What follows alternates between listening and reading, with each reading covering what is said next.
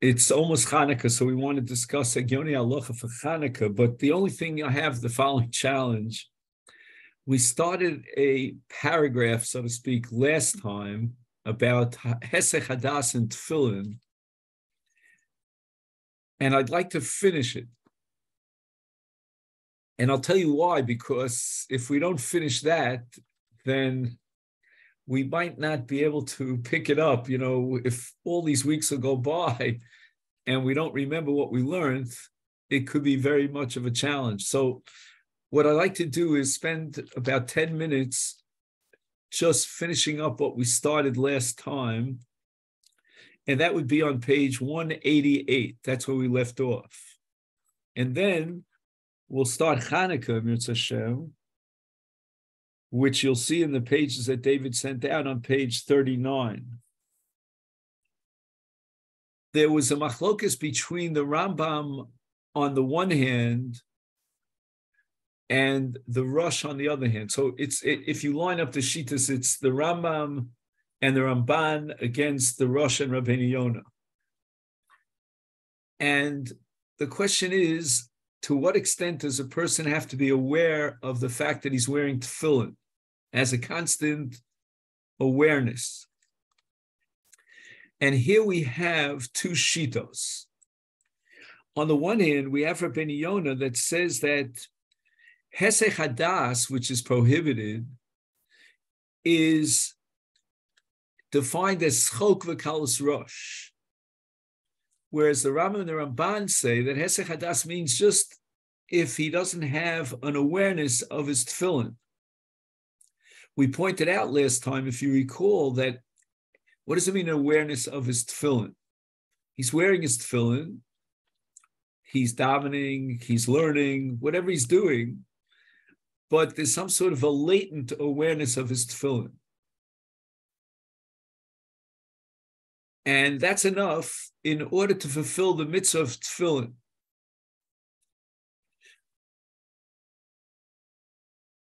But when I say that's enough, that demands a lot.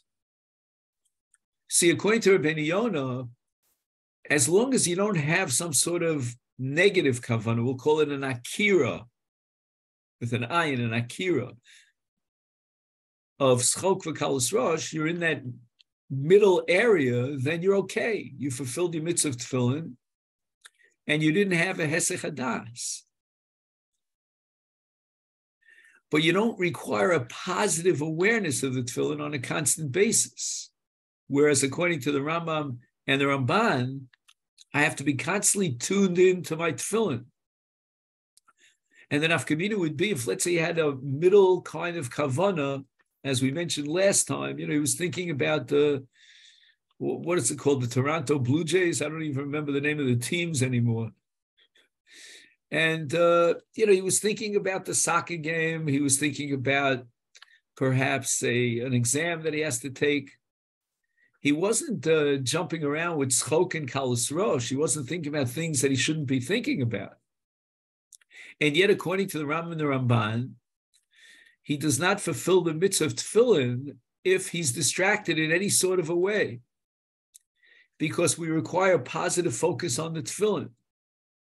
Rabbeinu Yonah is a whole different story. Rabbeinu Yonah is not requiring a constant awareness of the tefillin in a positive sense, but rather to exclude any negative kavanos, which are antithetical to tefillin. But you could have a whole bunch of kavanos, which, although it's not an awareness of tefillin, but it's not antithetical to tefillin. It's just in that parva area in the middle. In Chassidus, it's called a klipas noga, if anybody has ever heard of that term. It's neither milchiks nor fleishiks, you know, it's parva. And here on page 188, the Hegyonei Halacha has a shtickle Torah from the Emek Bracha. Now, let me just give you a little bit of background. The Emek Bracha was one of those outstanding Talmidim of the Brisker Rav. His name was Pomeranchik. And I appreciate his works very much. But this particular work, this particular quote, I should say, it just baffles my mind. I've spent a lot of time trying to unravel it. And I'm going to need your help. I'm going to sort of bounce off you what I think might be pshat in this Emek Bracha, and we'll see if we could work it out. His question is based on one of the Rishonim, Rabbeinu Simcha. Rabbeinu Simcha writes in Hilchas Avel, in Hilchas Tefillin, Perek Daled Halacha Yud Gimel, that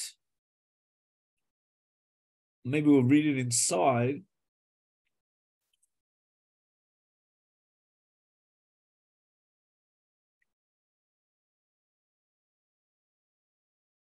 Sorry.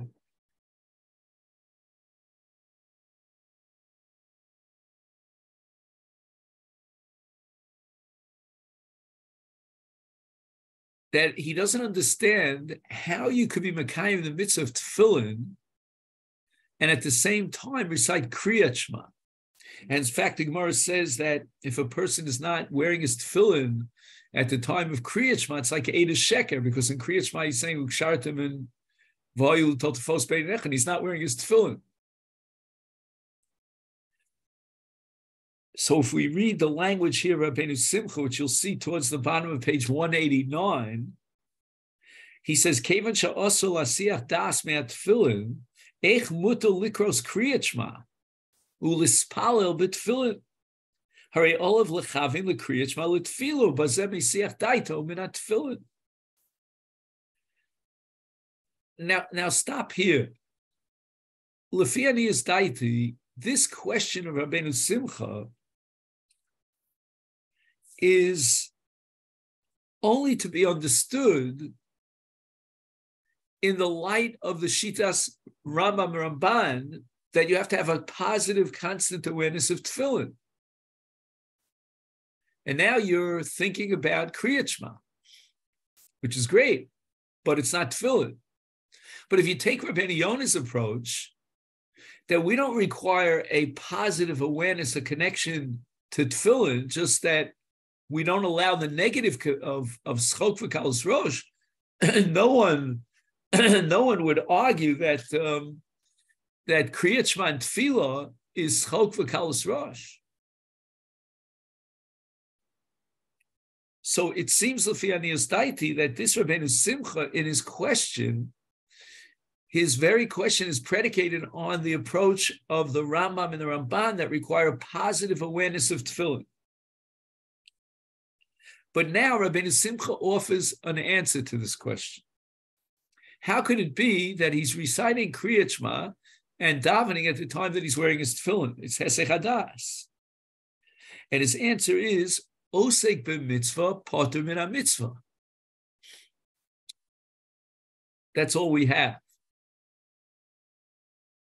So what I thought he was saying was that right now he's involved in Kriyat Shema and Tefillah, and therefore he's poter from Tefillin. So you might argue, okay, he's poter from Tefillin, correct? But why is he wearing Tefillin if he's poter from Tefillin? Maybe he should take off his Tefillin. But the answer to that is pashut. Because if we're assuming like Rabbeinu Yonah, then he doesn't have a negative kavanah in his of schok v'kalos rosh in his mind when he's reciting Kriyat Shema. So that's not a problem. Narvas Rabbeinu Simcha was asking a question according to the Rambam and the Ramban, where's your positive awareness of tefillin? And the answer is, I don't have to have a positive awareness of tefillin because I'm poter for the mitzvah of tefillin. So that according to Rabbeinu Simcha, the wearing of tefillin, in a sense, is not for the sake of tefillin, but rather to enhance his Kriyat Shema and Tefillah. And Kriyat Shema and Tefillah, while you're wearing tefillin, upgrades your Tefillah and your Kriyat Shema, but it's not a kiyum of tefillin. Now, what I would surmise here is that the Emek Bracha could not accept that pshat in Rabbeinu Simcha. It was impossible for him to imagine that a man is wearing tefillin, he's reciting Kriyat Shema, and he's poter from the mitzvah of tefillin because he's osik b'mitzvah Kriyat Shema. On the contrary, the Gemara seems to assume that we integrate Kriyat Shema and Tefillin into one gigantic whole, one kiyum that reaches the highest level of a mitzvah. So what does Rabbeinu Simcha mean when he says Osik b'mitzvah potem in a mitzvah? Now here's where the going gets rough. Take a look at Rabbeinu Emek HaBracha. He says that what does Rabbeinu Simcha mean when he says Osik mitzvah potem in it? Poter mi mitzvahs hesech hadas. Do you have that? Again, page 189. And it's in the paragraph that starts Baal Emek Bracha. The next to the last line in that paragraph, it's about 10 lines up from the bottom of the page. And he says, Poter mi mitzvahs hesech hadas. What does that mean? It's gibberish, total gibberish. How can you say he's potter from the mitzvah of hesech hadas? What is the mitzvah of hesech hadas? So I think, honestly, I'll be in touch with Rabbi Mirsky when I get back to Yerushalayim, but I think there's a mistake in the print over here.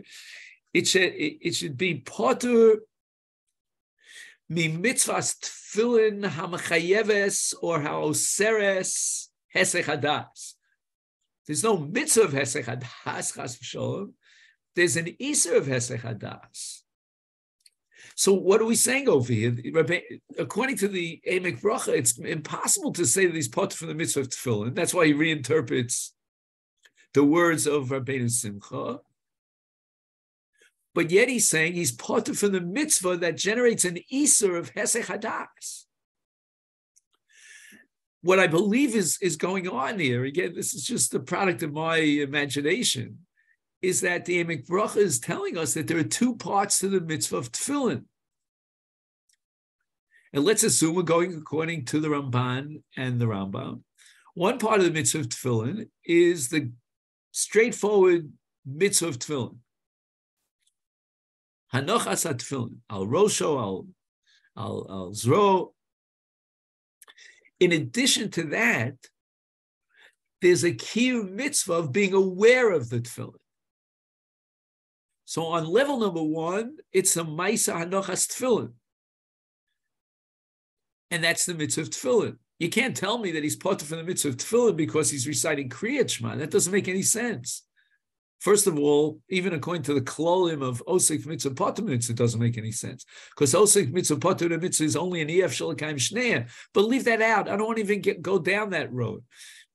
Chazal tell us that the greatest kiyum of Kabbalas Ol Malchus Shemayim is the combination of Tefillin and Kriyat Shema. Those two mitzvahs together integrate to form one greater whole, which is called Kabbalas Ol Malchus Shemayim, and you reach the highest level of a kiyum. How could Rabbeinu Simcha say that he's part of the mitzvah of Tefillin? So therefore, the Emek Bracha is coerced to postulate that there are two parts to the mitzvah of Tefillin. One part is the Maisa Hanocha, putting on the tefillin, wearing the tefillin, and the other is the, shall we say, the emotional or intellectual awareness of the tefillin, the connecting to the tefillin that the Ramban and the Rambam require. And on that extra level of an awareness of tefillin, and the flip side would be hesech hadas from tefillin, here you're potter. Here we're going to apply the principle of osek b'mitzvah poter to mitzvah. Why? Because now we're talking about a mitzvah shebalev, a mitzvah shebemachshava. So what is the machshava here that you have in mind? L'shem mitzvahs kriyat shema, b'shal b'chav kumecha. Or the tefillah, whatever tefillah you're reciting. Whether it's Shevach, whether it's Bakosha, it's Hodah, whatever parts of Tefillah you're involved in, that's where your active awareness is. And Rabbeinu Simcha is going to say that in that sense, you are forfeiting the mitzvah of Tefillin on a machshava level. Because the mitzvah of Tefillin requires thinking about the Tefillin, a constant awareness of Tefillin. To avoid a Hesech Hadas, which according to the Rambam and the Ramban in the most extreme formulation means not to be in any way distracted from your thoughts about the tefillin, your connection to tefillin. On that level of machshava, of thought, Rabbeinu Simcha says you can't have two thoughts in your mind at the same time. It's either Kriyat Shema for that mitzvah, or Tefillah for that mitzvah, or Tefillin. So we have a conflict, and now we're going to apply the principle of Osik v'mitzvah pater in the mitzvah. But I don't believe for one moment that Rabbeinu Simcha is telling me that at the time of Kriyat Shema and Tefillah, I'm pater from the mitzvah of Tefillin. I'm pater from that additional kiyum of Tefillin. Let's call it a Tosefes kiyum of Tefillin, postulated by the Rambam and the Ramban, of awareness of Tefillin. That I'm pater from. Aval chayav b'mitzvahs Tefillin, says the Emek Bracha. Even according to Rabbeinu Simcha, he's obviously chayav in the mitzvah of Tefillin. So you can't take Rabbeinu Simcha at face value and say, well, he's involved in Kriyat Shema and in Tefillah, and therefore he's pater for the mitzvah of Tefillin. That's impossible. And therefore, now, what the Emek Bracha is going to conclude here, based on his understanding of Rabbeinu Simcha, is that we had a chakira in the first paragraph on this page, V'kan Makom Lachkar, as to what is this kiyum of the awareness of tefillin and the Isur Hesek Hadas. Is it a din in the Maisa mitzvah of tefillin, or is it an additional kiyum on top of the Maisa mitzvah? Right? Let's read the language here. Ha'im, he's talking about the Isur Hesek Hadas. Ha'im umei etzem hanochas tefillin, o shu inyan bifnei atzmo, that we derive from a kal v'chomer from tzitz, because there are many azkaras in tefillin. There's only one azkar of Yud Kei Vav Kei in tzitz, and that he calls it Tosefes Maila of Kedushas Tefillin. We'll call it a Tosefes Kiyum. And here there's a level of Lo Yasiach Daito man. Now we can add another element into the equation. There may be three halachas. There's one halacha of a kiyum of the Maisa Hanochas Tefillin. There's a second halacha of a kiyum of being aware of the Tefillin. And that's derived from tzitz, and that's a Tosefes kiyum. And then on top of that, there's an Isur of schok v'kalas rosh, which even the Rambam and the Ramban could accept. Now, in the first side of his chakira, the Isur HaHesek Hadas is part of the essence of the mitzvah of tefillin. And without it, if you're not daito olav, then your Maisa mitzvah of Hanochas Tefillin is completely undermined. But now we get to the Baal Emek Bracha. We see from his insight into Rabbeinu Simcha that you are chayav in the mitzvah of Tefillin while you're saying Kriyat Shema. You are makayev in the mitzvah of Tefillin while you're reciting Kriyat Shema, for sure. But you're going to have to forfeit that second kiyum, the Tosefes Kedusha, of being aware of the tefillin, because the mind can't be aware of two things at the same time. So if he's focused on Kriyat Shema, the mitzvah of B'Shavcha of Kumecha, or on Tefillah, then he's not focused on his tefillin at that point. And in that sense, he has to forfeit that. And here's where Rabbeinu Simcha activates the principle of Osek v'mitzvah pater. That's what I was able to get out of this Emek Bracha. So on the one hand, I'm very excited about it because I worked very hard on this. On the other hand, I think, if I want to be honest about it, it undermines a lot of what we discussed about the Rambam and the Ramban. We said that they don't require that every single moment you're thinking about your tefillin. But you have this innate, or shall we say, latent awareness of your tefillin. And if that's what the mitzvah of tefillin is all about, then I don't understand the question of Rabbeinu Simcha, because I could be reciting Kriyat Shema, and at the same time I have a latent awareness of my tefillin. So what was his whole issue over here, based on which he was forced into a corner to come up with Osik v'mitzvah pater? So that question still remains outstanding. Joe?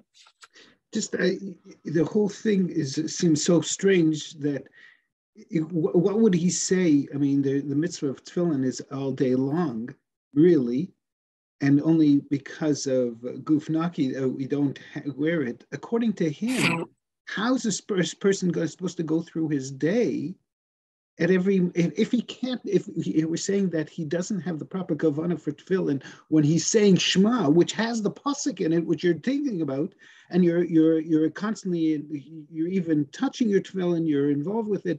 How's that? How can a person wear tefillin at any point within the rest of the day? So I believe, Joe, that the answer of Rabbeinu Simcha is exactly what you're looking for, but your point is that the question of Rabbeinu Simcha doesn't make any sense. But let's just fast forward to the answer of Rabbeinu Simcha. Rabbeinu Simcha is telling you that if you're working at Harvey and you're aware of your work, and at the same time you're wearing tefillin, you have a mitzvah of tefillin, but you're potter from another mitzvah of tefillin, which we call the Tosefes Maila of awareness. Because if you're doing sales, or I don't know, you never invited me to your business. I don't know exactly what you do. I don't know. I had a better insight into what your father Shalom did, because I used to once in a while say a class in those comfortable chairs there. Anyway, you can't be aware your tefillin, like the story I told you about the Barditcheva, the guy is changing the wheel or oiling his wagon and he's still wearing his tefillin, right? So you can't be aware of your tefillin.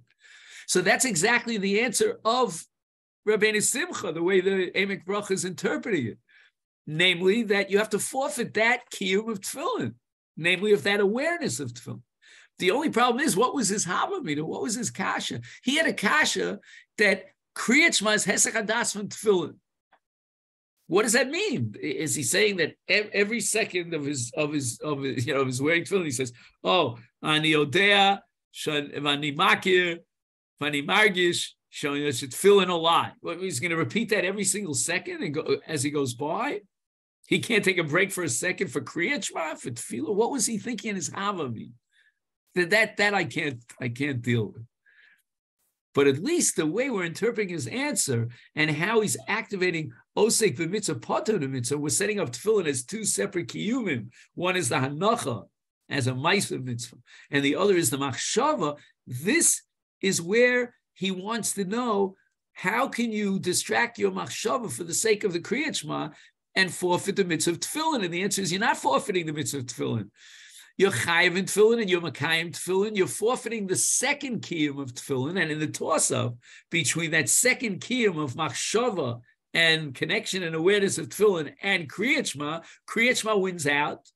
We'll call it a mitzvah overes. And that mitzvah of tefillin for a few minutes is put on the back burners.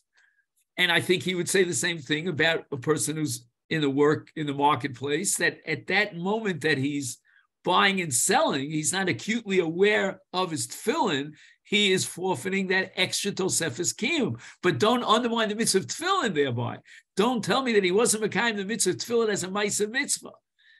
And the awareness of tefillin is not a condition in the ma'aseh mitzvah. The ma'aseh mitzvah and the kiyum mitzvah on a basic level is achieved even if he's not acutely aware of his tefillin. He's distracted with whatever he's doing.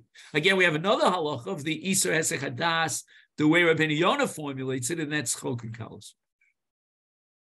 Okay, Ad Kan, just I wanted to have a hemshech to what we discussed last week. And at this point, we're taking a look at Chanuka. So I'm assuming that you have basically pages 39 till 48, I think, if that's what, if my numbers are correct.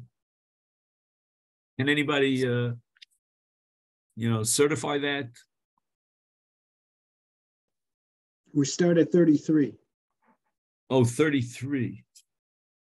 So one second, maybe my pages are out of order here. I thought I put them in order.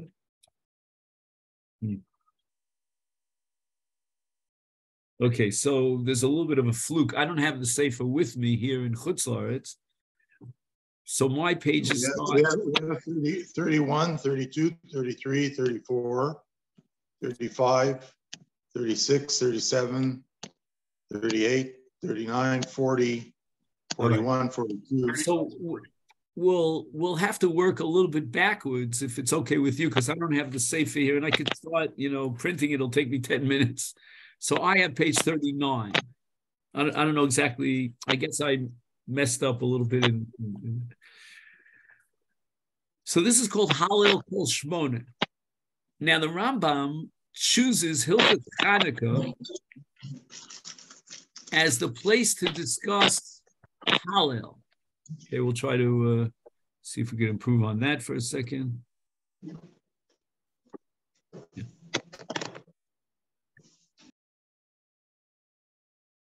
Very interesting, because when you think about it, if you would have guessed, and the Rambam is always very sensitive as to where he classifies halachas, where would he bring down the mitzvah of Hallel? I would have thought in Shloshes Regalim, right? In the Hilchos Yontif. V'samachta b'chagecha, and part of the mitzvah of Simcha on Yontif is to recite Hallel. Not only that, the Ramban Shita, in his Perish al Torah, is that Hallel on Yontif, and even on Rosh Chodesh, at least in the Migdash, whatever, is the Oraisa. Obviously, Hallel on Chanuka is the Rabbanim. The whole entity of Chanuka is the Rabbanim. So if you take a look at the Brisa in Masechta Erchin, Daf Yud, which is quoted here on page 39, Shmonesrei Yomim b'Shana Gomrim b'Hemes Hahal Mitzad Adin. So there are all told 18. There are Chai days. This is in Eretz Yisrael. We'll see in Chutz La'aretz after Ere Yontif Sheni Shel Goliath, and we're going to jack up the number to 21. But there are 18 days in which we read the entire Hallel. Interesting, the language of the Bryce is Gomrim all of us Hallel, and the Sfaradim, when they recite Hallel Sholem, they make the bracha Shekitchon Mitzvos Sfara Ligmar Es Hallel. So we have the 8 days of Sukkot, the 8 days of Chanukah, that jacks it up to 16. Then we have Pesach and Atzeres, which is 1 day each, again in Eretz Yisrael. So you go from 16 to 18. And we have to now break new ground on the Mechayev of Hallel. What do I mean? If you're talking about Shloshes Haragolim, which accounts for, let's count it up, we have 8 because we include Shmini Atzeres. So we have 8 plus 2 days of Yontif is 10. So we have 10 days that are sanctified with Kedushas Hayom that generates an Isur Malach.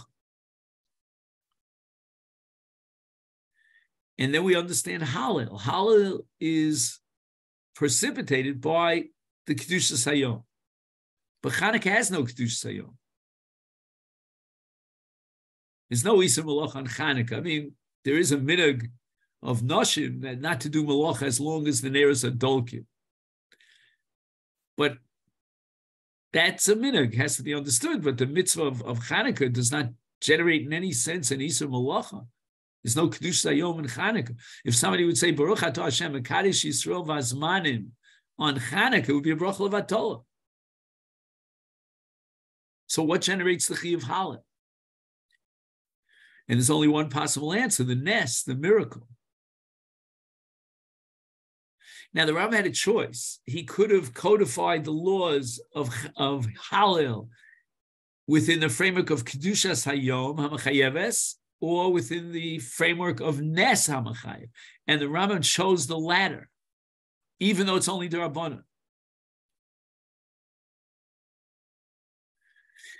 And in all likelihood, what the Rambam is telling us is that whereas the essence of a regel, call it Sukkot, call it Shavuos, call it Pesach, is not manifest in Hallel. Hallel is a chiyuv, but it's not the essence. You're talking about Kedushas Hayom, you're talking about Isur Malacha, you're talking about Simcha. There are many, many dimensions that each of the regalim has its own mitzvah, and in Kodshim, in Migdash, has its own korban. Hallel fits into the general constellation of the various dimensions of a day that has Kiddush Hayom. But it's not the essence, and it's not the central profile of a day that's sanctified with Kiddush Hayom. Masha'en came Chanuka. The very essence of the Takon of Chanuka has two parts to it. One is Hadlakas Neros, and the other is Hallel. And perhaps the Rambam holds that the Hadlakas Neros is sort of predicated on top of Hallel. The basic level, the foundation level of Chanuka is Hallel. And the Rambam opens up Hilchas Chanuka and he defines these days as Yemei Hallel. So the Rambam chose to codify the laws of Hallel in Hilchas Chanuka because he's talking about the very essence of the day of Chanuka.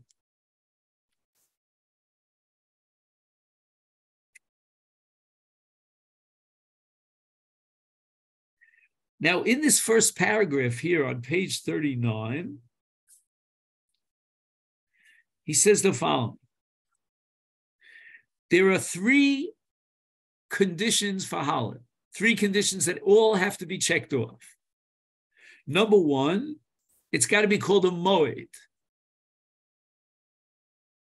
Number two, it has to have an isur malacha. And number three, it has to have its own korban.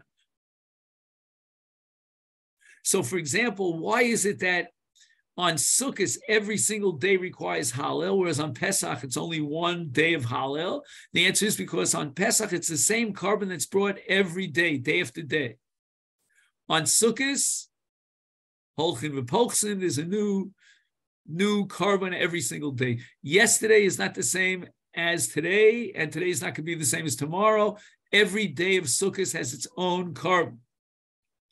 So whereas Pesach is called a moed, no less than Sukkot, whereas Pesach has the same isur malacha, no less than Sukkot, but it's lacking that third condition for Hallel, namely choluk b'korban osef. That's the sugya in Erchin in a nutshell.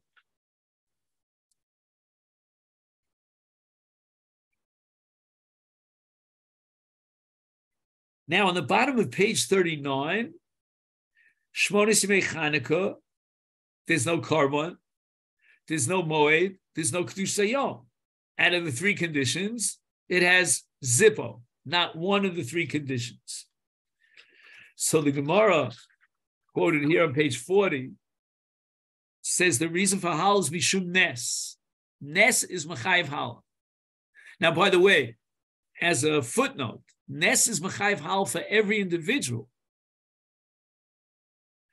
But we're not talking about individuals, we're talking about Klal Yisrael, so that the Nes of Chanuka generates a Chiyuv Hallel that's incumbent upon the entire Tzibur.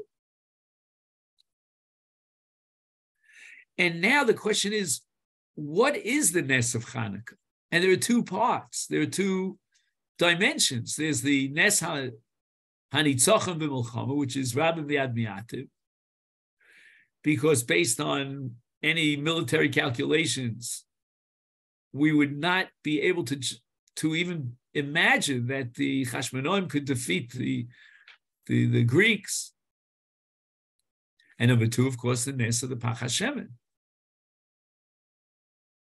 So the Brisa in Masechta Shabbos on Daf Chaf Aleph on the base, my Chanukah, the famous Brisa says that Al Eiv, and Rashi says Al Eiz Nes Kavua. On what miracle of the two miracles were they Kovei Chanukah? The Gemara tells us, the Brisa tells us the whole story of the Pach HaShemen. Right? Bodku v'lo motzel Pach Echad shel Shemen, blah, blah, blah. Chos Moshe Kohen Gadol, ha'ibol lahadlik yom echad, and nasa bo nes. Kavu v'asum yom tov.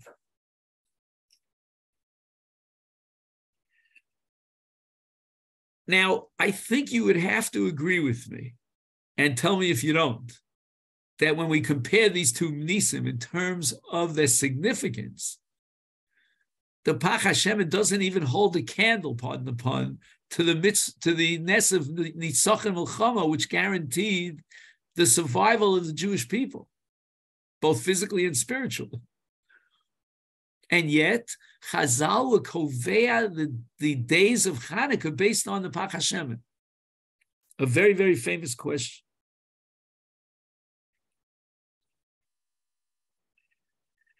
So the Hegyonei Halacha right now at this point doesn't address this question, but let's say a few words, to see if we can calm ourselves down about this. The very concept of a nes is problematic because we believe that God created the world and God is perfect, and therefore his creation is perfect. The very fact that there's a need for a miracle seems to indicate that God's world, in some sense, is imperfect. A perfect creator creates an imperfect world, and something goes wrong, and therefore he needs to change the laws, change the rules of the game, and bring about a miracle, which is a shinui teva. In fact, the Ramban is very famous for saying that there is no difference between teva and nes. In both cases, it's the Ratzon Hashem, it's the will of God as he supervises and controls the universe. The only difference is that teva is a nes nistar. You don't see it with your eyes. It's not obvious. Whereas nes is begolui. Fine. But you see from the Ramban clearly that nature, right? So if I'm holding on to this object and I let go, and the law of gravity says it's going to fall to the ground, that is a nes. My Rebbe Rav Soloveitchik used to always call it that teva is the Shulchan Aruch of HaKadosh Baruch Hu in the physical world. There's a Shulchan Aruch in the legal world that expresses the demands and the will of God, and then there's a Shulchan Aruch of the natural universe, which also expresses the will of God, and that's teva. So that if teva, in a sense, is holy, it's consecrated because it's the will of God, it's the manifestation of God's will, then shinui teva, when God abrogates teva and undermines teva, that seems to be an imperfection in the system. Like, for example, Chazal say, istakel boraisu bara alma. So the whole creation is really a manifestation of the blueprint of the Torah itself. And obviously the Torah is infinite and it's eternal and it's perfect. So therefore the Bria that was created from the blueprint of the Torah should also be likewise perfect.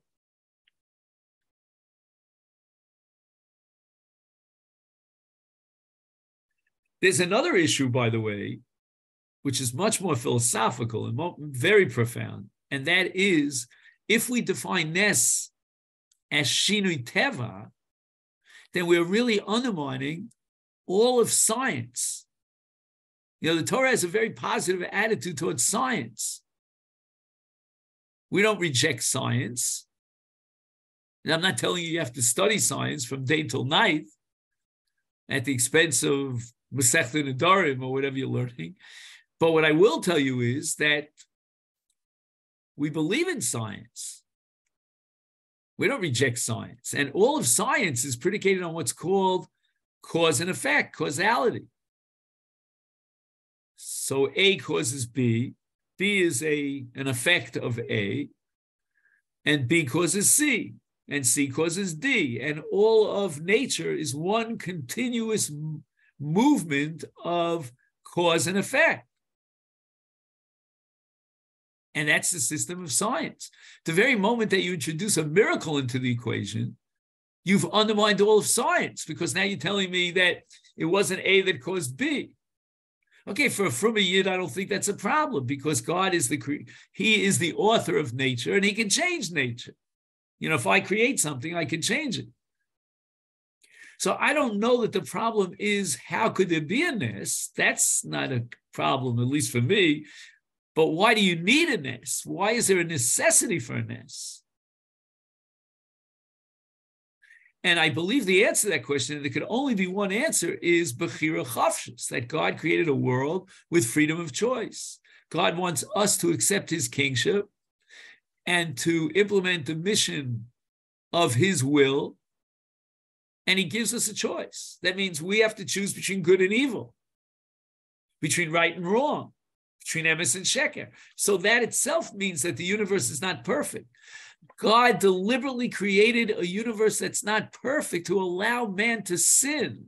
Because if man doesn't have the possibility of sin, then there's no Bechira Chavshis. There's an angel in the heavens, and God didn't create this world for angels. Now, man has freedom of choice, and he abuses his freedom of choice, and that's what evil is all about. So at some point in time, as a result of man's abuse of his freedom of choice, and he goes down the wrong path, if the evil that he perpetrates becomes so severe that it puts into danger, into jeopardy, the entire enterprise of creation. So, for example, Rashi says at the beginning of the Chumash, Bir Reishis, B'Shvil Yisrael Shenikroim Reishis. So the purpose of creation is to have a Jewish nation that will glorify and declare the Kvod Shamayim, Kol Asher Brativ L'Chvodi Barasiv. And if Klal Yisrael is being threatened, if the evil that man perpetrates reaches the point in which the entire future or the existence of Klal Yisrael is in jeopardy, at that point Hashem steps into the picture and he says, Ad Kan, you can abuse your freedom of choice, man, but up until a certain point. If you're undermining and destroying my nation, then basically you're undermining the purpose of creation. And that I'm not going to tolerate. That's what a ness is all about.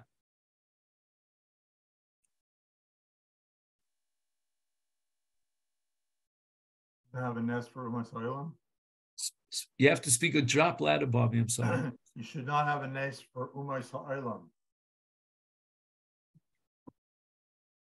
Sometimes it's necessary to have a nest for Umas Ha'olam only for the purpose of Klal Yisrael. It's sort of like nevuah. Nevuah is meant, even if it's for the nations of the world, as a message to Klal Yisrael. And then Klal Yisrael, in turn, is meant to inspire the Umas Ha'olam. So it works where A goes to B and B goes back to A. But ultimately, it's Klal Yisrael that have to awaken the world to acknowledge God's existence. Now, the question is the following. I understand in Sukkot, for example, why every day of Sukkot requires its own Hallel. After all, it seems superfluous and unnecessary to thank Hashem for Sukkot every single day of Sukkot. But the answer is every day of Sukkot has its own unique Kedushas Hayom. And that expresses itself in the Karma. And that's why Chalukim b'Karmanosayim, the Gemara establishes in it, is a precondition to Hallel. On Pesach, it's one entity of Kiddush Hayom from beginning to the end, and there's one Hallel for all those 7 days of Pesach. Now, if you missed it on the first day, so you recite Hallel on the second day, etc., till Shkia of the seventh day. But there's one Hallel for the entire entity of Pesach, because every day is just a duplicate of the day that came before, the day comes after it, not so in Sukkot. But then we get to Chanuka. And although there's no carbon on Chanuka, we could expect on Chanuka that one recitation of Hallel should cover all 8 days of Chanuka.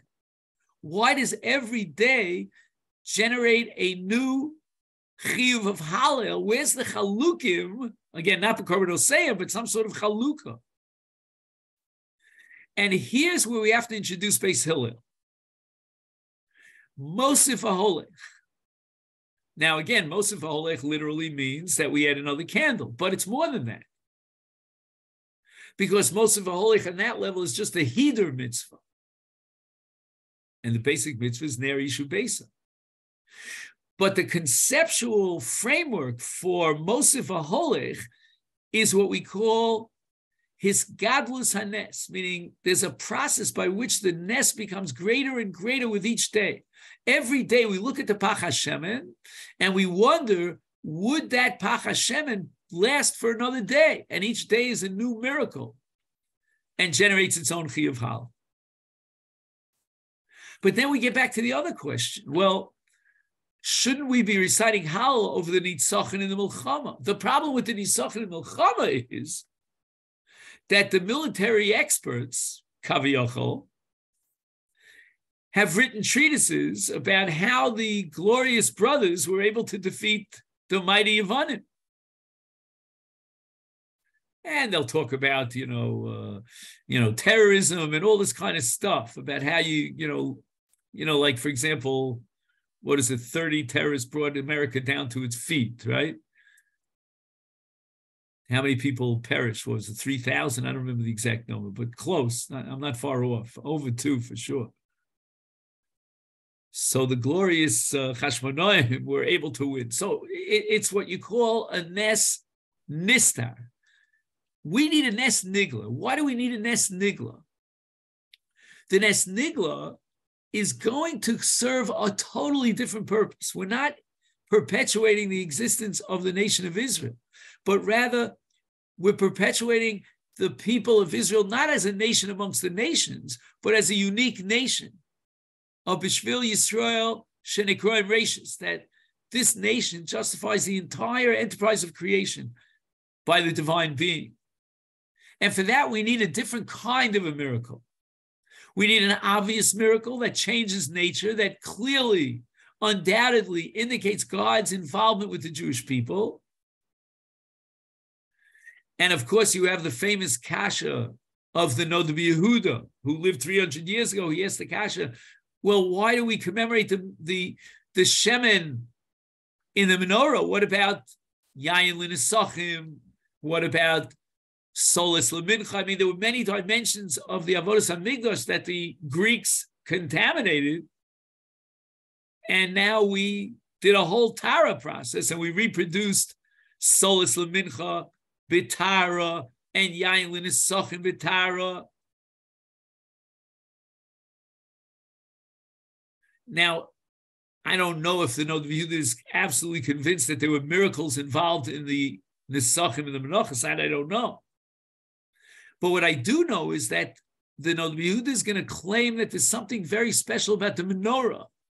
And the miracle of the menorah, more than any other dimension of Avodas Beis HaMikdash, is going to be indicative of God's intervention in history by changing the laws of nature for the benefit of a unique nation on a spiritual level. There's something about the menorah, more than any other aspect of Avodas HaMikdash, that indicates the unique contribution of the Jewish people. As the Gemara says in Masechta Menachos, the Gemara says, why does Hashem need us to light the menorah? What was the Beis HaMikdash is dark? They didn't have electricity in those days, right? So, la'ora hutzarach, God needs our or, baloschas haneros, el mul pnei menorah ya'iru. And the Gemara says, no. That or is the or of the Ner HaMaravi. The Ner HaMaravi was the first Ner to be lit and the last Ner to extinguish. And yet, the kamus, the volume of oil that was placed in the Ner HaMaravi, was exactly identical to that of the other Neros. And what was the purpose of this miracle? Chazal tell us that it's to create the or, that clarity of vision about Klal Yisrael, that Edus Hili Yisrael, Shashchina Shar B'Yisrael. So that there's a relationship between Klal Yisrael and Shechina that defines us as a unique nation. And again, the nations of the world will deny it. But they could, for my part, Gabe Budenside, they could go fly a kite. But we believe that Klal Yisrael is the unique nation that justifies the entire purpose of creation. The whole agenda of the divine being was for Klal Yisrael. And that Shechina that manifests itself in the great miracle of the Ner Menorah is going to make it obvious that we are a special nation, not just God. God could perpetuate the existence of any nation. But in the case of Klal Yisrael, it's because Bereshis Bara Elokim, this nation justifies the entire purpose of creation. And we have no parallel in the Beis HaMikdash, not in the Menachos, not in the Nesachim. It's the shemen of the menorah. And in fact, the Rambam opens up Hilchos Chanukah with 2 words. You may remember that I discussed this with you in the past. V'bayis sheni. And the Rambam says you must know that this miracle took place during Bayis Sheni. Honestly, why do I have to know that? Do I really know the difference between Bayis Rishon and Bayis Sheni? Unfortunately, how many Yidden there are that I'm talking about even, Daf Yomi Yidden. How many of them know the difference between Bayis Rishon and Bayis Sheni? All right, it's tucked away in the Gemara and Yuma and the different miracle, blah, blah, blah. And if you ask me which Bayis was more beautiful, more glorious, it's certainly Bayis Rishon. So why does the Rambam have to emphasize Bayis Sheni? But the answer is, Dafka during the period of Bayis Sheni, when there was so much Isyavnus and there was so much inner fighting and so many, reform movements, if you will, all these sects that broke away from the Prushim, that we desperately needed a nes to indicate that we have the Shekhinah, that we are unique people, and for that we needed the miracle of the Pach HaShemen. Obviously, once we have the miracle of Pach HaShemen, that sheds a light on the miracle of the Nes HaNitzochen of Rabbi Miyad Miatim. And basically, Rabbi Miyad Miatim is also a Nes Nigla, but officially it's a Nes Nistar, because you could interpret it within the framework of natural history. So he writes here, in the name of Tosfos and Tainus, this is in the middle of page 40,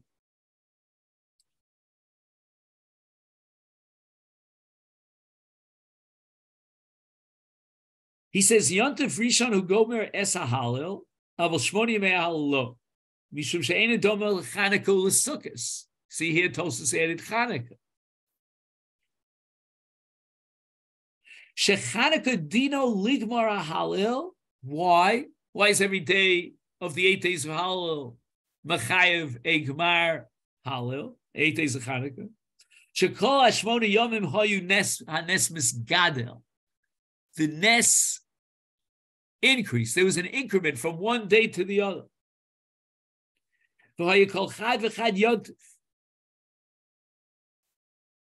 Now, I always wondered, in Sfiras HaOmer, if you miss the first day, you're in trouble. And even the Gaonim who say that if you skip the day, you're Yotze, but that's on the condition that you got the first day. So what would be a person who missed the first day of Chanukah? It almost happened to me on this trip. And I have a Talmud who asked me this question. He's not going to make it because he's traveling to Eretz Yisrael. He's not going to make it on time for Adlokas Neris. He's going to actually miss a day. So he asked me if he could light an electric light on the plane. They have these battery operated, what are they called?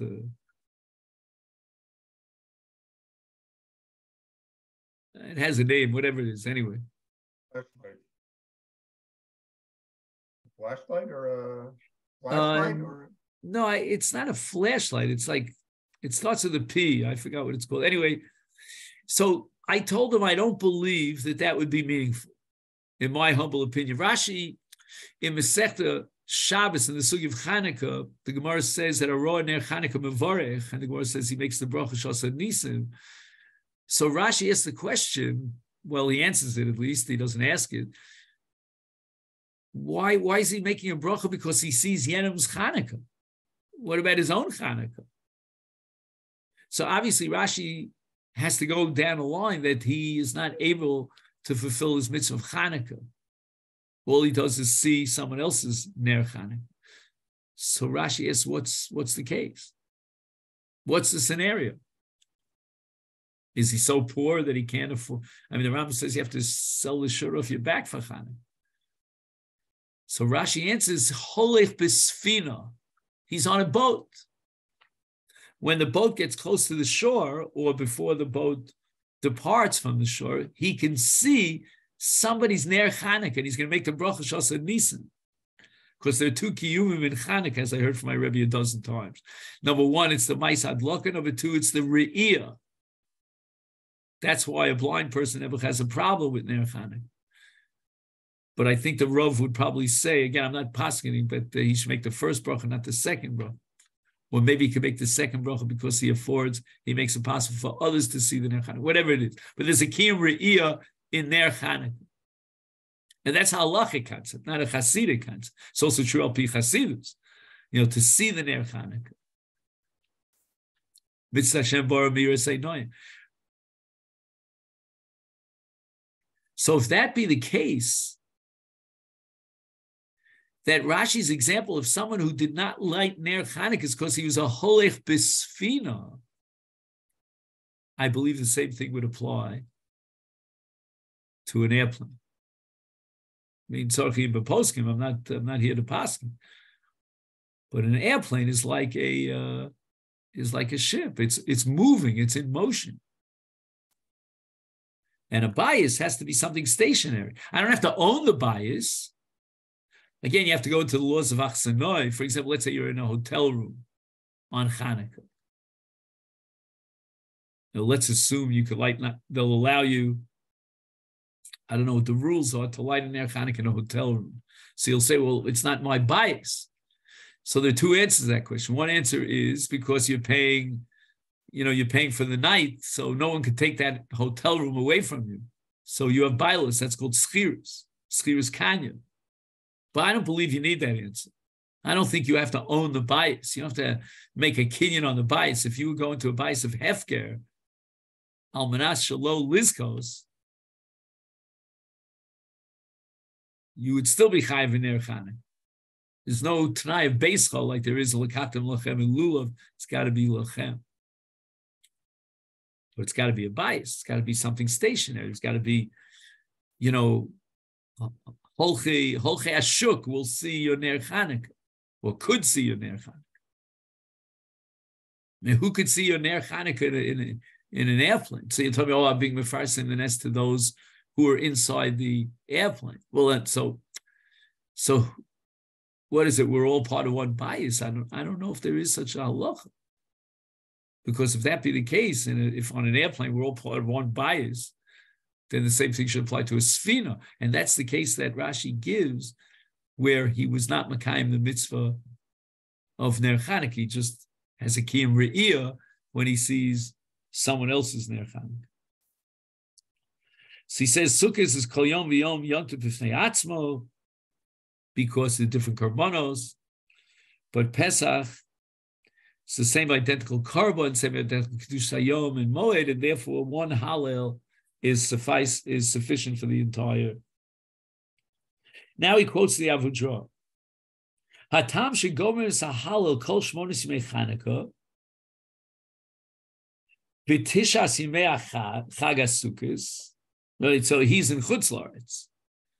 So he has a 9th day of Sukkot, which is what we call Simchas Torah.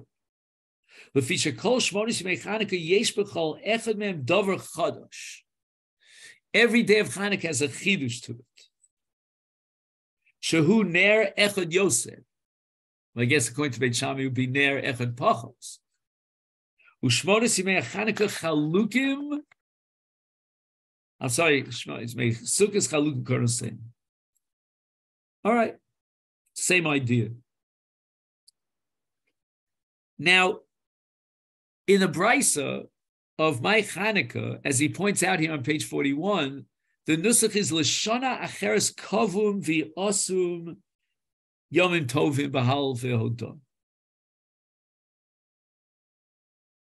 So he's bothered by what I would consider a secondary diuk, a secondary problem, namely, why does it say As'um? As'um is in the plural. It should have said L'shana Acheres Kavu V'Asu Yom Tov Shmones Yom.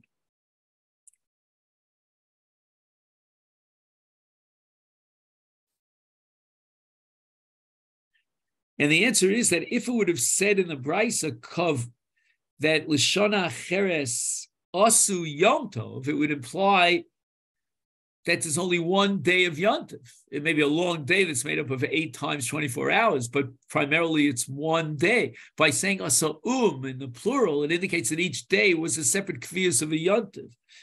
And that expresses itself in that it generates a chiyuv halal. But I thought that the most problematic part of this statement of the Brisa is Lashon Acheres.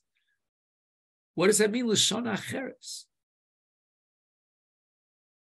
It's almost as if they waited and delayed this takana to be kovei the days of Chanuka.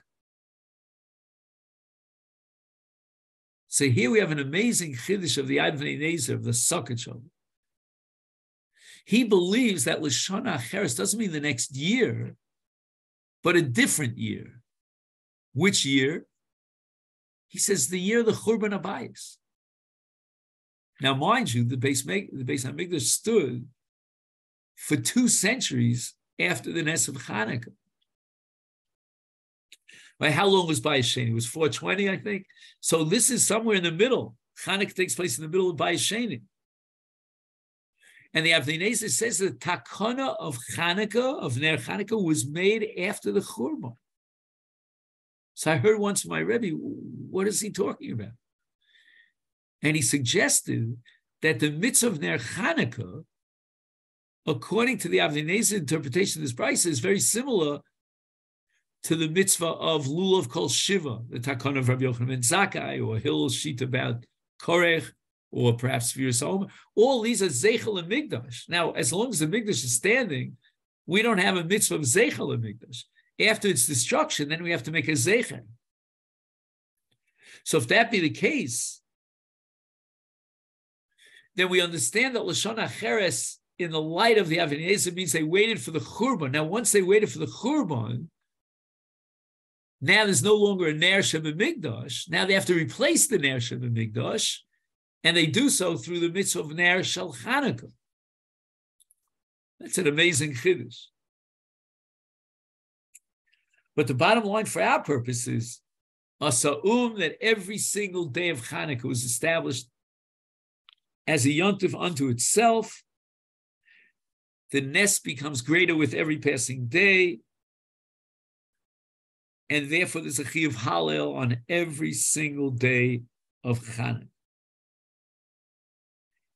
And we'll conclude, because it's getting late here, with the end of this paragraph that starts with Berif, and he writes, kol yom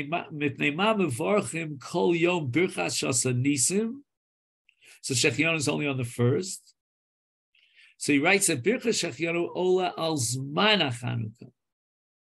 There's something called Zman Chanuka, which is an integration of all 8 days into one indivisible entity. But Shasa Nisim is on each day unto itself, not like Shechianu. It's for the Nes of that day, which is not identical to the Nes of the previous day. The Kevet Shai Nes Nischadish B'Kol Yom Lefichach Mevarchim Kol Yom, we recite Shasa Nisim 8 days on a daily basis. All right, so let me take this opportunity to wish you a Freilich Chanukah, and the Mirz Hashem, you'll let me know about next Wednesday. I imagine you'll have to start a little later because of Hallel. But how long does Hallel take? We start earlier. Oh, so then if it's okay with you, then bli neder. I mean, I'm gonna have to work it out with my Ner Chanukah, if you know what I mean. But okay then. Yes, thank you very much, Rav. Shkar, thank you so much, and wish me a Nesiyah Tova. Nesiyah Tova. Yeah, thank you so much.